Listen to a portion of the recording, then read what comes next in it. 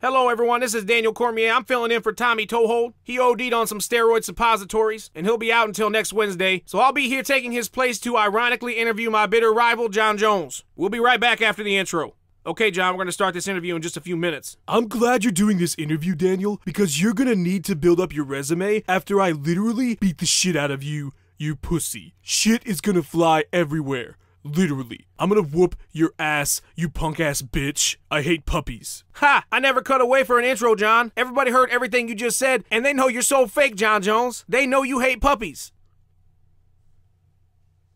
I was hacked. I swear, if I wasn't sitting down right now, I would throw a shoe in your fucking face, John. Yeah, well, respectfully, you suck at throwing shoes, pussy, okay? You threw a shoe at me and it hit Heidi Fang. I literally look nothing like Heidi Fang. And you're respectfully the worst shoe thrower I've ever seen. It's almost as bad as your wrestling. I took you down so easy. I can't believe you suck at the Olympics so bad. Way to ruin America, pussy. Jon Jones, you took me down when I was wearing khakis. While I was worried about the safety of Dave Schaller. That man has a family, Jon Jones.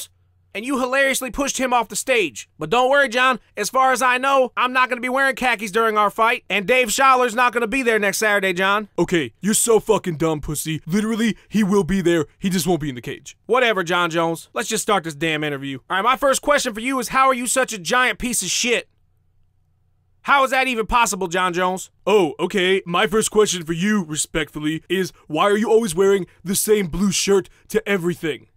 Get some clothes, pussy. I only have one shirt, Jon Jones, because I lost weight and I gave all my fat clothes to my fat friends. And I don't want to have to replace my whole wardrobe. I can take my shirt off at the end of the day, John. You can't take shit off. I'll tell you what I can take off, Daniel. I can take off your face in 2 weeks, and that is literally what I'm gonna do to you. You're literally gonna take my face off, John? Yes. Literally? Literally. You think I'm just gonna stand there and let you take my face off, John? That I would just stand there while you surgically remove my face, like in Face Off, John? Like you're Nicolas Cage, Jon Jones? That is exactly what I'm literally saying will happen, respectfully. How you gonna beat me next Saturday, John?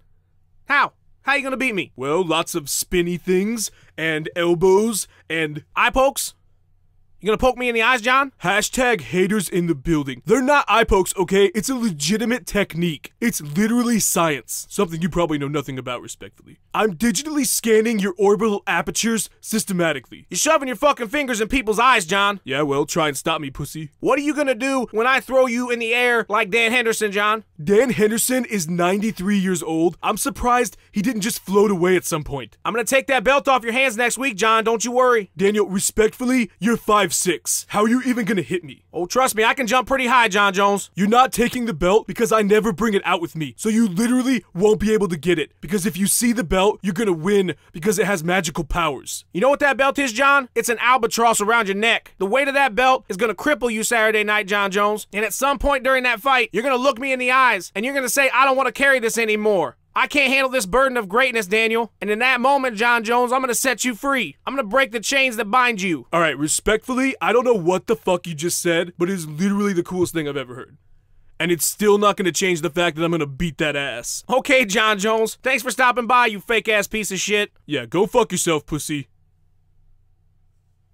I got some selfies to take.